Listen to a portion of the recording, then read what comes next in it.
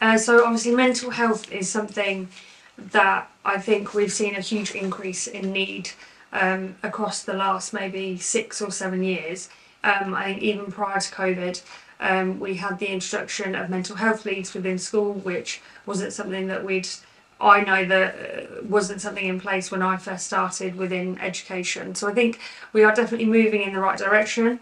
In terms of provisions here at Glyn, I think we are really lucky in the sense that we have a counsellor within school who is just based at Glyn. We work with the mental health team, which is NHS based, and then we also, offer additional emotional based interventions. And there's a real clear ladder, for students to access support. That also means that the students are able to access support in an environment where they feel safe and comfortable, but at different levels.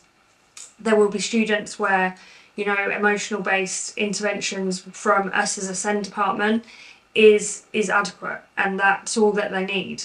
But there will be other students who need something from someone who is trained within that particular area, which is when we would look to the mental health team or possibly the school counsellor.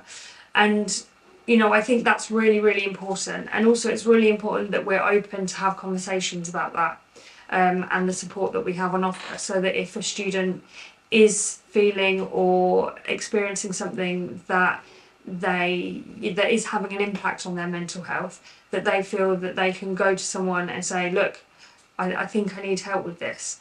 And however they feel comfortable doing that, whether it's that they go to their parent and then their parent comes to us, or they come to us themselves. I think having those relationships, then not just with the student but also with the families that we work with within the school, is then also really, really important. And I also think education as a whole, my personal opinion, is changing in a way that is potentially supporting mental health a lot more. There's more focus on relationships with students and making sure that we get to know them and that they're environments that feel safe. From past experience working within Wandsworth as a local authority, there was a big emphasis on trauma-informed approach and encouraging schools to be able to demonstrate that within their classroom.